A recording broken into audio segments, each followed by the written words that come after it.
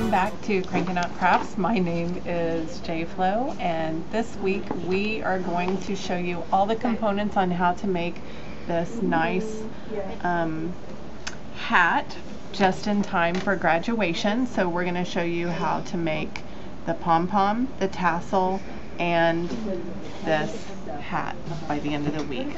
Today we will start though with the pom-pom.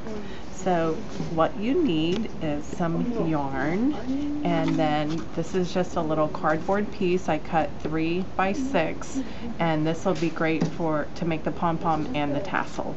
So to get started, I am going to start wrapping on the 3 side. Wrap, wrap, wrap.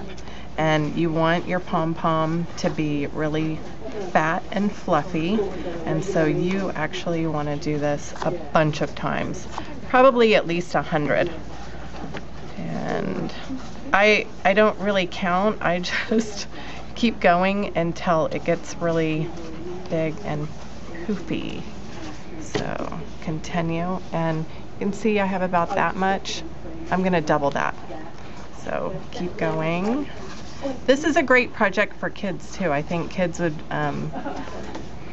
be great at doing this and wrapping. And I even think the pom-poms would be cute on the end of a tennis shoe or a roller skate like the olden days.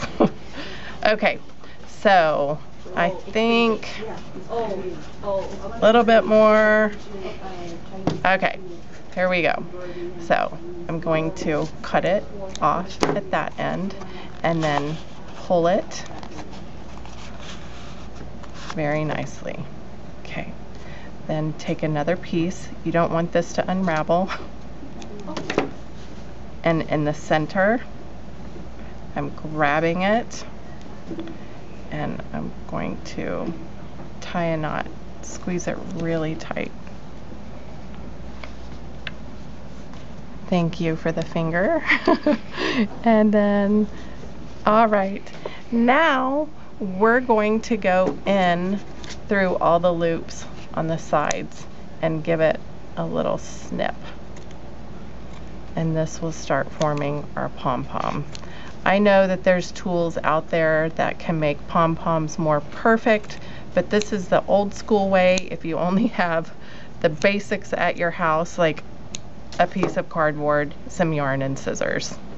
And then, ta-da! If it's not perfect, you can give it a little haircut. Some of these are a little bit longer.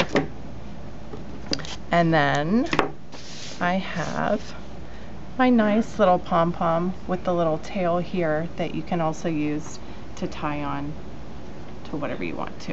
Okay, so there's your little pom-pom trick for the day.